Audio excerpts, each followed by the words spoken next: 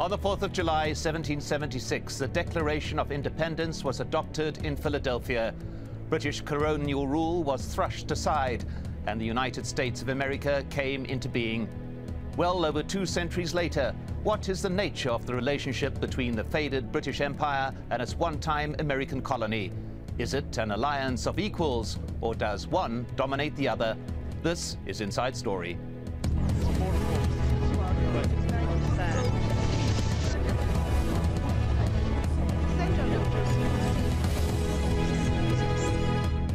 Hello and welcome to the program. I'm Mike Hanna. Many today associate the term special relationship with George W. Bush and Tony Blair, the then British Prime Minister's unreserved support of the former US President's international policies defined an alliance that many in reality saw as one of follow your leader. But it was decades ago that a wartime British Prime Minister, Winston Churchill, first coined the phrase. This in appreciation of the US entering Britain's war against Germany and Japan. In the years that followed, it's an alliance that has ebbed and flowed. In 1956, the British Prime Minister Anthony Eden backed the French and Israelis in their invasion of Egypt, aimed at seizing control of the Suez Canal. US President Ike Eisenhower was not consulted and he was furious. In the fallout, it was the British Prime Minister who was forced to resign, and it became clear that the age of the British Empire was over. But the relationship restored to its sense of warmth between an elderly British Prime Minister, Harold Macmillan, who politically mentored a vibrant young President, John F. Kennedy. Then Vietnam, and the friendship hit troubled times when Harold Wilson declined US President Lyndon Johnson's request to send British troops to support the US forces. Warmth renewed when Britain's first female Prime Minister, Margaret Thatcher, found in Ronald Reagan an unlikely soulmate. She called him the second most important man in her life after her husband, Dennis. The close personal relationship was echoed in that between Tony Blair and Bill Clinton, each essentially a new breed of politician who shared a common sensibility nurtured in what was called the swinging 60s. But Blair's relationship with George W. Bush was of a different order. His government's unquestioning support of the US-led invasion of Iraq a particular point of contention, and called into question a relationship that many in the British public now believe has had only negative consequences. Oh, joining us to discuss the topic, in Washington, D.C., Christopher Chivers, a political scientist at the RAND Corporation. In London, Alan Mendoza, co-founder and executive director of the Henry Jackson Society. And in Paris, Thomas Clow, head of the European Council on Foreign Relations in Paris. Well, the Obama administration, which tends to choose its words very carefully, has continually used the word partnership rather than relationship in characterizing its alliance with the UK. Christopher Chivers in Washington, is there a particular significance in the semantics? Well, I wouldn't make too much of these words. I mean, I think that the special relationship has to be put in the context of the broader transatlantic relationship, which I think is basically very strong. The basic relationship between the United States and Europe, between the United States and the UK, is very strong in terms of trade, political ties, common history, and common culture. Now, we have seen some frictions in the relationship, but these frictions are almost exclusively over how to deal with problems elsewhere in the world. And I think that the fact that the United States and Europe are even discussing these issues elsewhere in the world is just a reflection of how deep and how strong the transatlantic relationship is. So that's a long way of saying that I wouldn't put too much stock in these small changes in semantics. Alan Mendoza, your view of semantics between partnership and relationship? Well, I think there's probably a little more to it than Christopher may have put down to. I mean, the view over here is very different. I think we've been rather alarmed by the rhetoric coming out of Washington towards the special relationship over the past few months of the Obama administration. Certainly, yes, there remains a commitment, of course, to Europe, but it's quite clear that in the language used towards Britain, some of the actions that have occurred towards Britain, certainly and particularly under the Brown-Obama relationship, there's been a sort of change change of thought in Washington as to how it views Britain and indeed its European allies full stop. It wouldn't perhaps be too far to say that the administration has somewhat downgraded its European ties in favour of looking elsewhere around the world. That said, it's a new Prime Minister here in Britain, and there are early signs that perhaps the administration is changing its tune on that, and would like to assess that a bit further. Well, Thomas Clow, in Paris, President Obama has referred a lot to the European Union, a phrase that many previous US presidents have not always used. Is he perhaps shifting his attention from that specific relationship with Britain to a wider one with Europe in general? Well, I think that's right in a sense, and as you just said, President Obama is acutely aware, if you want to put it that way, of the existence of the European Union. And indeed, it was a little noted fact, but I thought very striking, that in one of the earlier pre-presidential debates in the primaries, when he hadn't secured the Democratic nomination yet, and when he was being asked who, if he did become president, nominee first and then president, his partner of choice would be, he said the European Union, which was rather an extraordinary thing, in a sense, if you like, for an American politician to say. He didn't even say Europe, was the European Union. Now, I think what has happened since is that Obama, and with him a large part of the administration, have been really rather disappointed in the European Union not sufficiently getting its act together, still trying to crowd the photo with too many European faces, and despite having finally adopted the Lisbon Treaty, which of course is supposed to give Europe a single voice, a single face, a more united policy in terms of its engagement with the rest of the world and the United States, the reality, of course, hasn't lived up to expectations. And I think what we're seeing is signs of American frustration with the Europeans and tough love, if you like.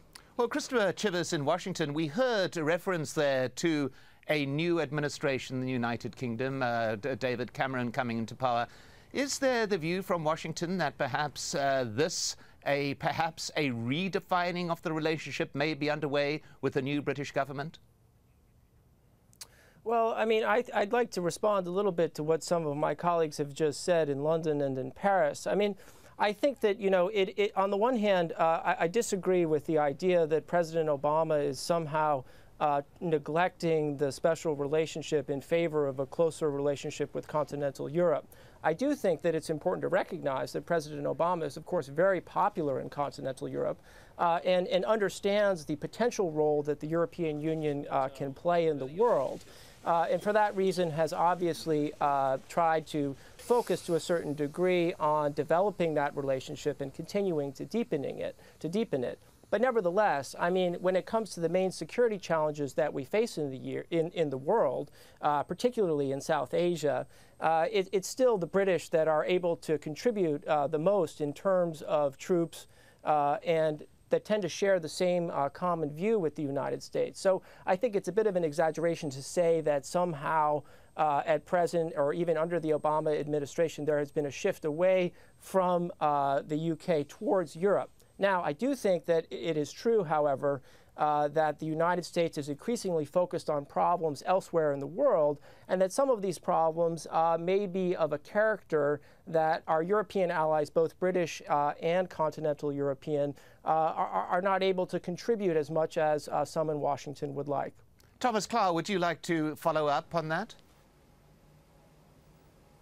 Well, no, I think it's absolutely right. We are in a world which is rapidly changing, and even over the course of the last 2 years, we have seen countries like Brazil deploying what you could call a global diplomacy, Turkey becoming much more active in its own neighborhood and beyond, not unafraid to confront the world's major powers in terms of taking a different stance towards one of the most burning policies on the agenda, like Iran. So it is a changing world.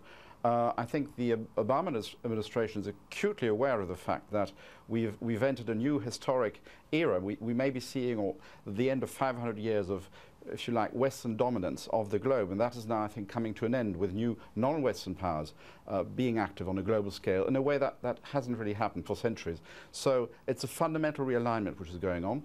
Britain, of course, does have, in a sense, if you like, a special relationship with the US, which is founded partly on very specific agreements to share intelligence, although there have been many British disappointments about the Americans not always being as forthcoming with information as the British would like. important technicalities about the British nuclear defense systems not being able to operate as independently as the French, needing American partnership. And of course, there is the British readiness historically, or certainly in post-war history, to engage militarily overseas much more readily than all other EU countries, EU partners, with the exception of France. But now, of course, Britain is entering into a period of severe budgetary constraints, as are many other countries. So that is an important part of the relationship, which we might see shifting, with possible implications for the relationship between Washington and London. Well, Alan Mendoza, we heard mention there of issues such as the sharing of intelligence, but that in a way is a thing of the past. At one stage, US intelligence sources refused to have anything to do with the British because of the leaking of secrets to the Soviet Union at that particular time. Just one of the many stumbling blocks in the relationship. But this question of globalization, of a changing world order, to what extent in London is that change within the world as a whole being recognized?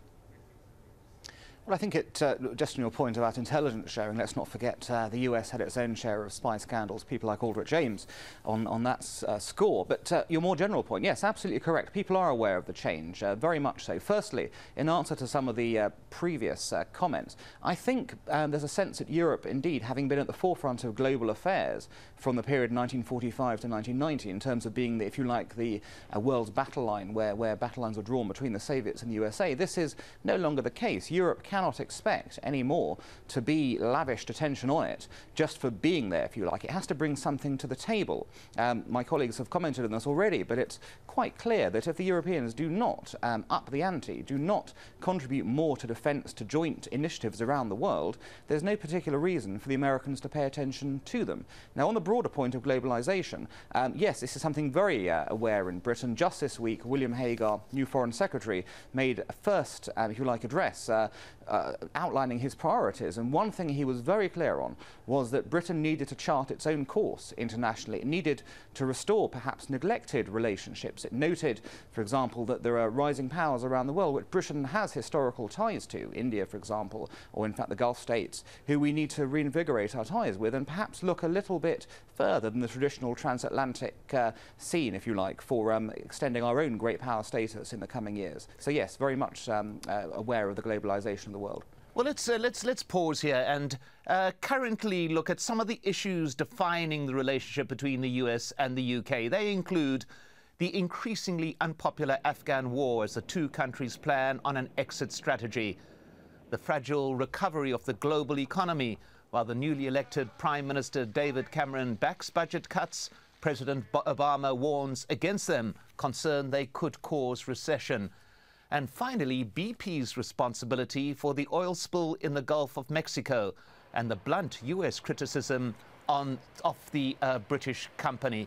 Now, let's just take on this last point in particular, Christopher Chivers.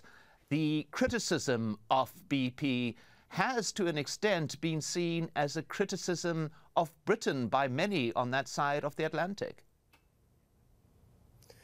Well, I think that, you know, it's important not to underestimate the extent to which people are very frustrated by what's happened with the oil spill. But I think it's also important to put it in the broader context of the global economic crisis, which is really weighing on everyone's minds, not only in the United States, of course, but also in Europe and around the world. And I think that when you have a problem or a disaster like the one that's taken place in the Gulf, people's, in the context of a global economic crisis, naturally tensions are going to be a bit higher. But I personally don't see this as being in the medium term any kind of a serious threat to the special relationship.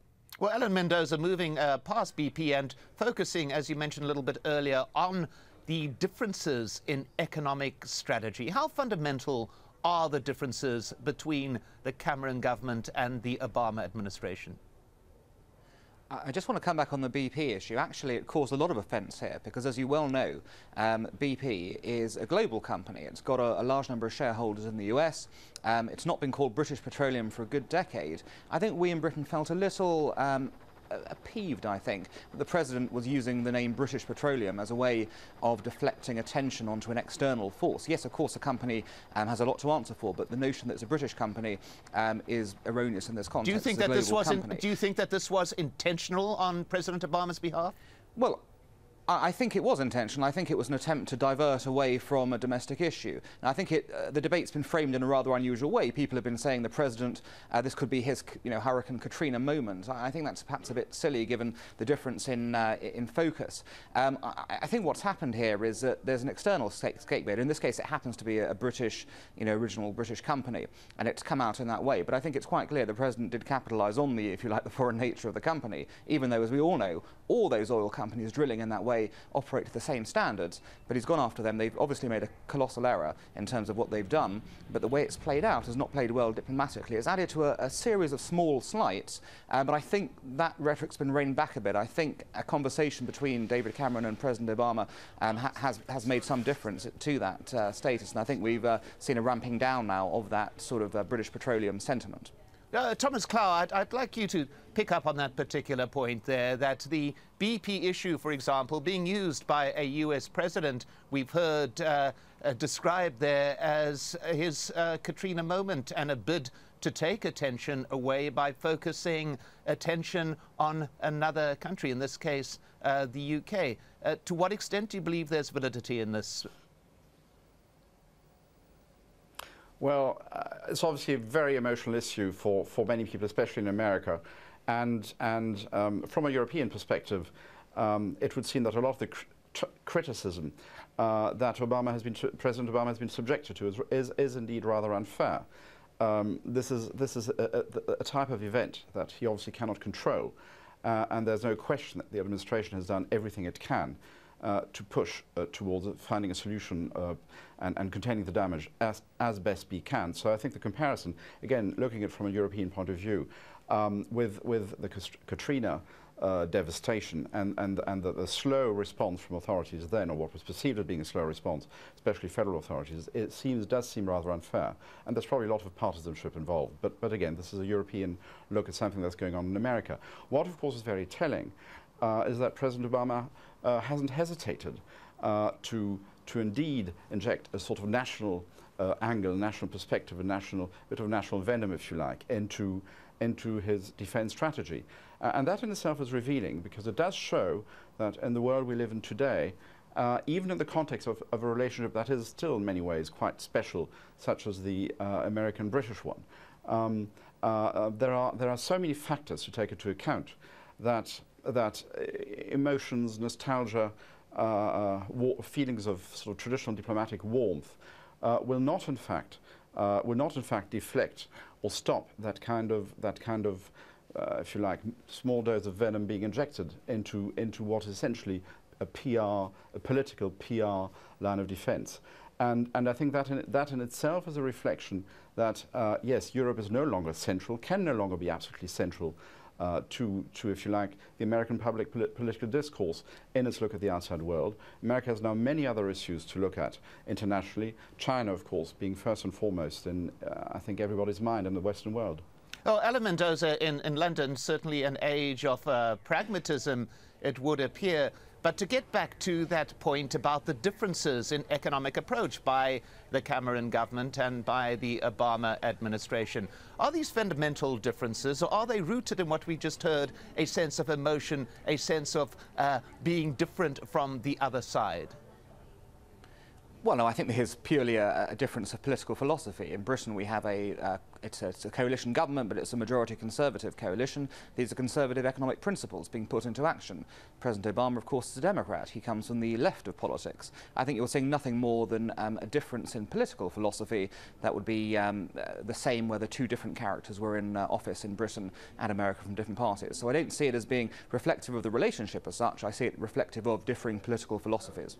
Christopher Chivers in Washington. Let's move on to the question of Afghanistan. We've had mention before of a degree of belief in the US that Europe in general and the UK in particular has not always come to assist in the way that the US might have hoped. The issue of Afghanistan, How much is this defining the relationship between the US and the UK at present and in the recent past?